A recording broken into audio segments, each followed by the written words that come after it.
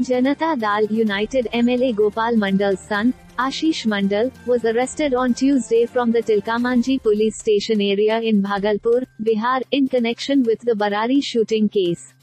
At the beginning of December, a firing incident took place over a land dispute in the LIC colony of the Barari police station area in Bhagalpur.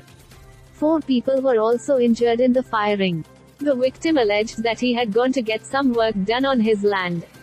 Ashish Mandal and his associates reached there and started a fight.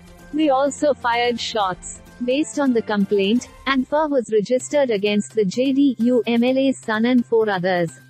After the shooting incident, a video also went viral of Ashish saying, "मैं अपने बाप की तरह किसी से नहीं डांटा, I'm not afraid of anyone, just like my father." He has been arrested by our SIT team.